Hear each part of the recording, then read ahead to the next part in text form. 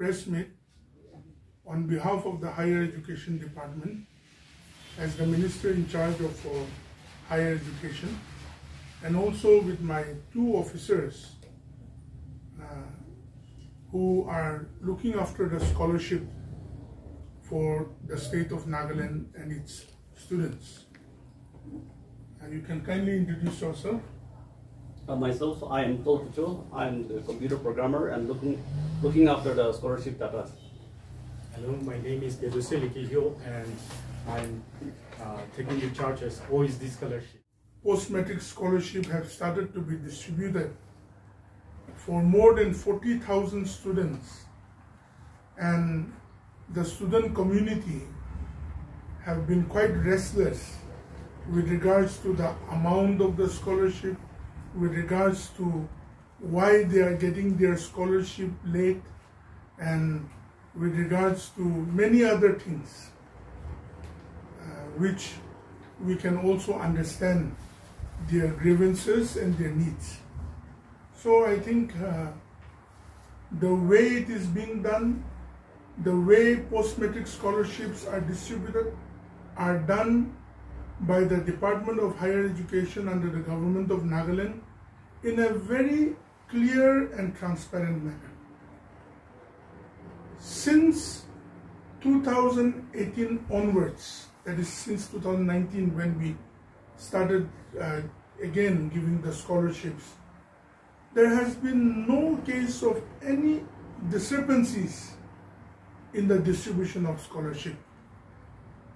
Many students ask this question: sir, other states get so much, why we are not getting it? Now, the government of India, the Ministry of Tribal Affairs, under whom we give the post-matric ST scholarship, gives us in 2 installments. So when they give us in 2 installments, how can the state government, with a state share of 10%, give it in 1 whole installment? Honorable Chief Minister, who is also the leader of the government today, and the Finance Minister, has never delayed in giving the state share. Yes, official procedures are taken, and especially this year, I believe that the post-matric scholarship has been a little bit delayed because of the model code of conduct in the whole country. And during that time, the sanction amount to be given to the states have been delayed for some time, but exactly after that we received it and it is already in distribution. How many students? 40,000? How much is it? So altogether 42,870. 42,870 students received the post-matric ST scholarship. To upload even those number, it's not very easy. Per day, the transaction is being able to do for only approximate from 4,000 to 5,000 students. So some students say that their friends have received, why are they not receiving? Every day they write, every day they email. My email is filled with their letters also. And not only that, my department officials, they get all kind of queries. Yes, we accept the fact that we have not been able to communicate properly to the students, but it will not happen like that anymore. But the students have to also understand that government procedures and works cannot be, overlapped and just run to distribute, because all transactions are done under PFMS. Authentication of the student's name and their account number takes time, and even now post-matric scholarships all have been distributed except for some, according to what I know, whose accounts have been redundant or is not correct in one way or the other. So I think the department will also say what it's going to do about it. And coming to the Merit Scholarship is a state chapter for all those students who pass class 10, 12 with more than 80% marks. Get it? And those who get their graduation and post-graduation with more than 70% marks, they get it. So the finance has already cleared it. Authentication is happening with the treasuries and accounts today. So within the next 2-3 days, it will be released without any disturbances. I also request the students and the people who are beneficiaries to be well knowledgeable about why some of them are getting less or why they're getting more. Because some who are staying in the hostels, they may get more. Some who are not staying in the hostels may get less. And this time, according to what I know personally, the ministry has sent a little bit lesser money. 33%, no? Only 33% of the whole amount, which means the amount of distribution to more than 42,000 students have gone down. But the next installment they will get the whole 67% of the amount, which will include the state share of 10% also. We're awarding to 42,817 students.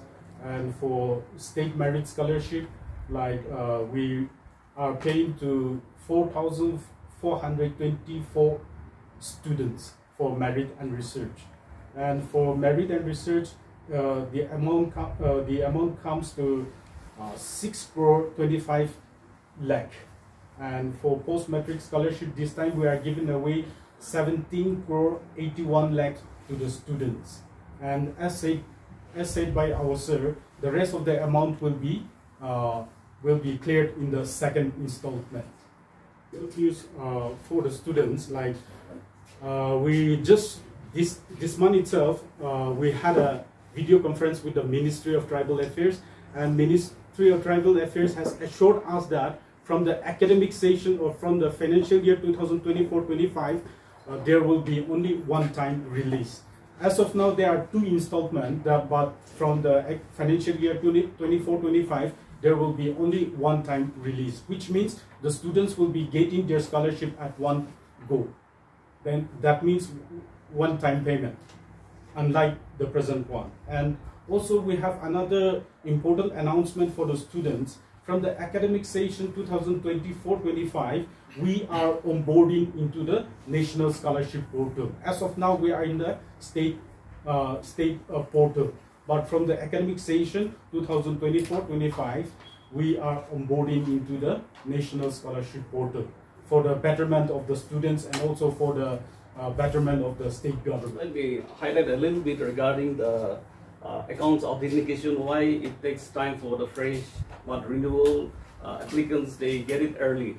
For renewal, since they have received the payment in the previous academic session, they already have a PFMS code. Their account has been authenticated and they have a PFMS code has been generated. So for them to make another payment, we don't have to authenticate their account again.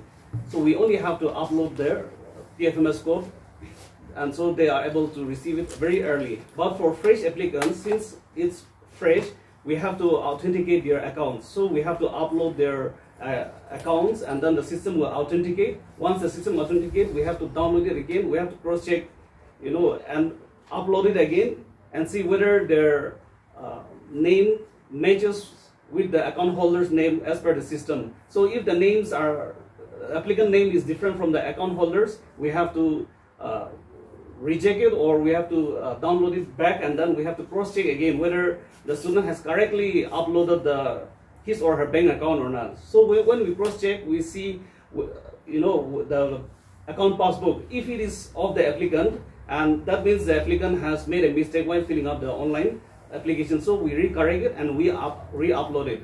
But if the student has uploaded a different bank account detail, the passbook of a different person, then in that case we reject it, saying that account holder is not is not, the bank account is not of the applicant. So for fresh, it takes time for to make the final payment because of that account authentication by the system. In a day or two, we are going to upload the beneficiary list in our higher education website. So there, the students can check why their scholarship has been declined or been rejected. We used to give a remarks why it has been rejected. So they can check the amount that they are receiving and also why their scholarships are being rejected. It will be uploaded very soon. Not hosting, but once going out from here, they will be staying outside of me. So what makes the difference in giving less rent or higher? So regarding that, as per the guidelines, we used to carry out the payment, and for hostelers, ministry give a certain higher amount than the day scholar. So which means they encourage the students to reside in the hostel. So like once they are in the hostel, they will be getting higher amount than the day scholar. And that's according to the guidelines. So they are of the same class or studying in the same college. Somebody may be staying in a hostel, so he or she may be getting a little bit more. And someone who is a day scholar but may be staying in a PG or something, private run, may not be getting that much. So that is the only difference that comes. And for 10 plus 2 and all, there is a smaller amount. For those that are going to college, there is a different amount. Then furthermore like that. So everyone doesn't get the same. And I just want to clarify this. The ST scholarship amounts, I've clarified it with the other state governments in the Northeast also with 1-2 of them. It is not different, it is the same. Mizoram gets the same amount, Nagaland gets the same amount, Manipur gets the same amount, Arunachal gets the same amount, and Meghalaya also gets the same amount. So many of the students say that, sir, they are getting 50,000, 60,000, and we are getting 2,000, 3,000, 5,000, 9,000. They should be knowledgeable. I don't accuse them, but they should be knowledgeable, because somebody who is having a merit scholarship from Meghalaya or a research student may be getting more as a scholarship. But for the same category, for post-matric ST scholarship, it's the same amount. It depends if some states may want to give it in one go by knowing the amount and the state putting the whole amount and releasing it. But usually that is not done, because whatever the center gives, 10% of the amount is the state share, the states put it, and totally the payments are through PFMS and through the portal it is given. So there should be no difference in the category of the students and their scholarship getting remitted to their account. You scrutinize or verify the eligibility of students applying for scholarship, because I'm sure there are some guidelines. Yes, as per the guidelines of post-matric scholarship, like they are supposed to produce or upload ST certificate, and the income should not go beyond 2.5, which means 2,50,000. So those are the basic criteria. And if they failed to upload and plus the latest mark sheet, so those are the 3 criteria. So if they fail to upload all those things, we are very sorry that we need to reject their scholarship. And in some cases, government employee. The government employee, like for fixed pay children, they are supposed to be entitled. But for regular employee, they are not supposed to, the annual parental income is much more higher than that. So on that ground also we used to reject government children. Yeah, let me just add to that. For verification, the first level of verification is done by the institution itself. Okay? So once the institution verifies the application, it will come to our dashboard, the department's dashboard. So at the department level, we will verify it, and from there, if even though verified by the institutions, if things are not okay, then we reject it. But if things are proper, then we approved it. So there are 2 levels of verification for post-matric ST scholarship.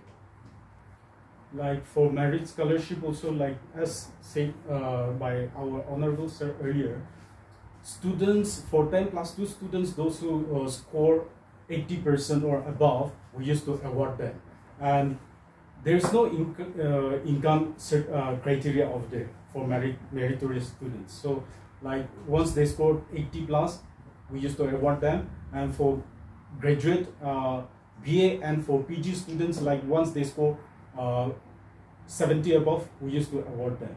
And also we have a research scholarship also. So research scholarship, we insist on synopsis, and also the registration certificate, all those things they are supposed to submit every academic session. How many students are doing merit scholarship and research? This time we have 4,330 merit students, and for research scholarship 94 of them. I had a question on the application criteria for post-matric scholarship specifically. So there is this parental income limit. I think it's currently 2.5 lakhs, but I'm not sure whether the government is aware or not. But I think it's pretty obvious to the public that, including my friends, that a lot of them, they get fake income certificates. So I don't know if that is illegal or not, but I think it's obvious that it's not ethical, because I think the income limit is set so that, you know, the scholarship could be available to more lower income families. So would the government be doing anything to raise the income limit for that context, or? Yeah, regarding that, in the last video conference, we also, the nodal officers and those who are implementing the scheme, we raised that one, and we insist that it should be raised up to 8 lakhs. 2.5, this 2.5, 2,50,000 has been in this like for the last 10 years almost. So we insist that it should be raised to 8 lakhs. So hopefully the ministry, they accepted that one. So very soon the guidelines will be changed. We anticipate in that way. Thank you. Pray that our students' community can be patient and perseverant, because the department and the government of the day is committed to making sure that our students receive the best benefits in time. Likewise, according to my officers, the Ministry of Tribal Affairs, which is a dedicated ministry for the tribals, in their video conference have assured that from next year onwards, which is from this financial year onwards, which will be next year's scholarship, will be 100% in one time. I pray and hope that that will be able to give a lot of benefits to the student community during their admissions time and their needs. Also should appreciate the government of the day led by Honorable Chief Minister Shri Nefurio, because when it comes to the state share, it is never dealing. Whatever may be the financial crisis of the state may be, the file goes up, it gets cleared. And merit scholarship is completely a state subject matter research, scholarship. 6-7 crores every year is given by the state government. So we are thankful as a higher education department. So I think this should be able to be taken in a more positive manner in the days to come for the scholarship issue. And next year onwards, it will not be in the state portal. It will be in the National Scholarship Portal. So the students have also to be aware. Time onwards, they are able to access it in their digital platform. Every details they want. And we are going to set up an IT team for that under the scholarship cell. See, it is very challenging. It's very challenging to answer each and every student's queries. It's not only for me, but also for my officers. It's very challenging to answer each and every message, each and every query, each and every question from the student side. But if they also are able to communicate in the better manner, like our officers have said, it's being uploaded in the website of the Higher Education Department, each and every detail of each and every student who are benefiting this time. So if someone who thinks that they are rightfully, they deserve it and they have not got it, then they can write to the department through their colleges, and we will try to see what can be done. I was also asking them, why does the department, as my department in charge, do not print it out in the newspaper of all the beneficiaries? Then we have come to know that it is going to be more than 1,100 pages to give 42,000 beneficiaries in the newspaper with their details. So if that happens, the whole department's budget will go there. So it's not possible to print in any newspaper 1,100 pages only for our students or for the higher education department. So they should look into the website and check. I've also seen it's as per colleges, every college that is there, how many students are getting it, who are they, what is the amount, it's all there. So they can check, and if they are not, their names are not there, then they should,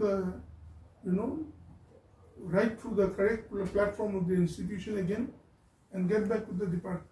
Applying for on the national level of scholarship, and some are applying from the state scholarship, and they are getting mixed up because of that, and some are getting from both and some are getting rejected from both. How are you figuring out how they are applied to only one, and how are you rejecting and how are you giving to some students? This is a problem when the students apply for two scholarship schemes implemented by different agencies. So what we have been doing is that we have been instructing the institution nodal officers at the institution level to apply only for one scholarship or verify only for one particular scheme. Otherwise, from our level, because ours in the state portal, whereas like for example minority scholarship is in the national scholarship portal. So those are two different platforms and we cannot cross-check. So that is where the problem also comes. And for post-matric, as highlighted earlier, we will be onboarding the national scholarship portal. So there, whatever scholarship schemes are there, the students will not be in a position to avail more than one scholarship once we go in that particular platform. The system will check itself. Okay. So all the duplication or double this application will be rejected by the system.